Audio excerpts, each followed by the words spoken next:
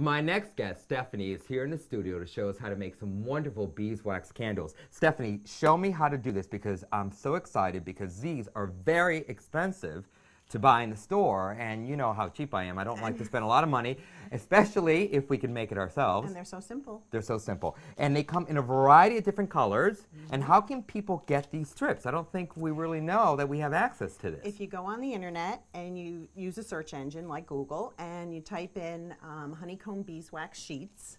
Okay. You'll get a whole list. Whole list. Okay. Just variety of different colors available. dozens of colors.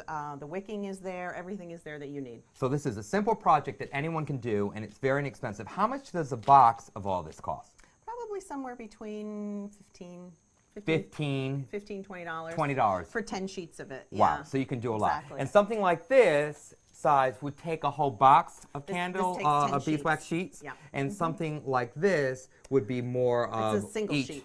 Single sheet. Single and we're sheet. going to start with your beeswax sheet, right? Right, exactly.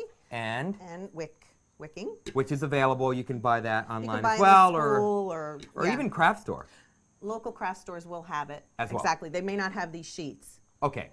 but they would definitely have the wicking. This is definitely something worth getting, and you want me to do Yes, this? I want you to Apparently. do it. Okay, so from what I recall, and we did this yesterday, and you want to put the wick from side to side, Exactly. pressing it in, Gently pressing it in. gently pressing it in. The warmth of your hands will warm up the wax. Well, warm hand, warm heart, I hope.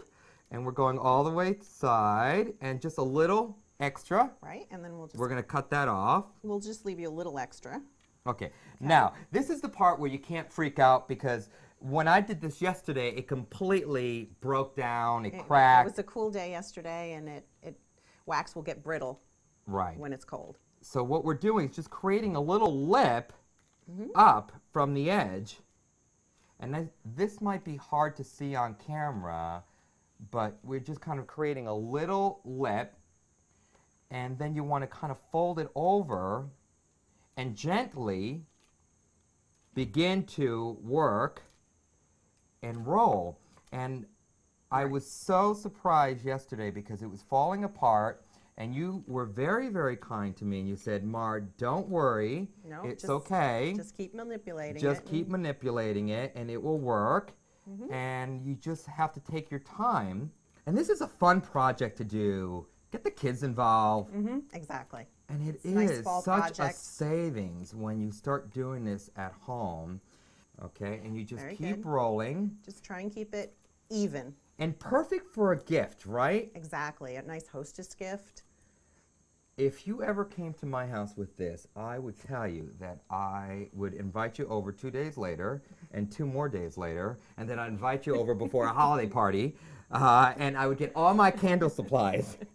You just specify the color that you want. Right. Order now. Order now. So there we go. It's pretty easy And that's it. manipulating that. And then And when you're there you done, go. they're like this. Exactly. Have a nice taper. Nice taper. And perfect here when you package them up. Give them as a great Lovely gift. gift, right? And for the step-by-step information on this and how to do this, right, you can just simply go onto my website, marjennings.com, and it'll walk you through the whole process. And you're very creative. You have a lot of great ideas. Well, thank so you you. need to come back All with right. other great ideas, and we'll share it with you as well. Now, the question I have, do I get to keep all these candles now? Yes, you I'm do. going to have to work on here.